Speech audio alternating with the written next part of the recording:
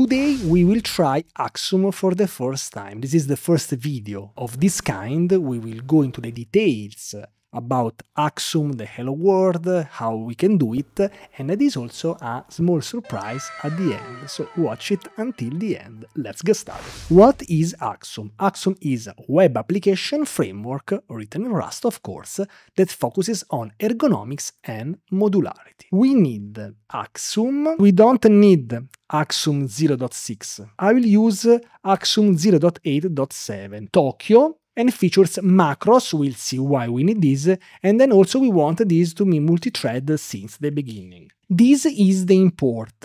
Use Axum and we use routing get and router. We import these two things inside Axum. The Rust analyzer is complaining because we don't have the main function. Usually in Rust we have fn main. We add this attribute, which is basically borrowed by C#.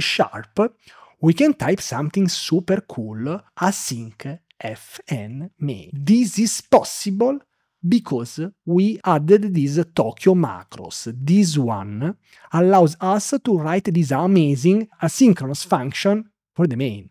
This can be a web server, it can be anything which is asynchronous. This is why Tokio is so powerful. The team of Tokio built Axum. Let's build our application. It will take probably 2 minutes. We are more interested into, of course, the syntax. Let up, similar to express, and then we have router new, and then we generate a route. We have a route with a path, a method which is get, and then here we have this, which is an asynchronous operation, and it returns a future.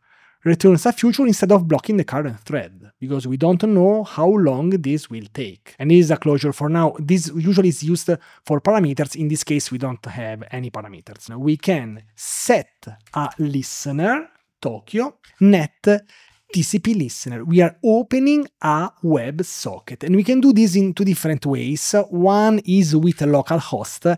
I prefer to use 0.0.0.3000 because in case I want to dockerize this application, I can just dockerize like this. And then, of course, we need to accept connection. Tokio net TCP listener bind is basically opening a socket on 3000, and this Axum server listener, very similar to Express, await unwrap, makes the program to stay in idle to accept HTTP requests.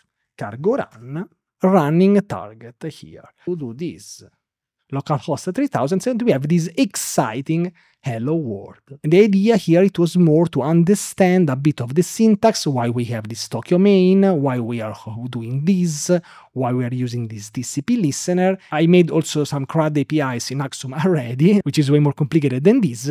In this case, you can have, for example, different HTTP verbs. How much memory do you think that this program takes? And this is not optimized. To do this, we are in WSL. We can type htop. 4 megabytes for a web server. In 2025, it's quite impressive and quite cheap, I would say.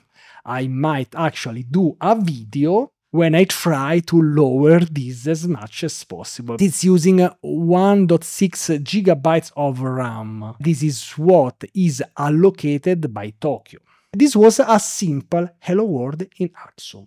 I made other videos about Axum, some CRUD APIs. In the future, I'll publish more videos. If you're interested, just let me know, and see you in the next video.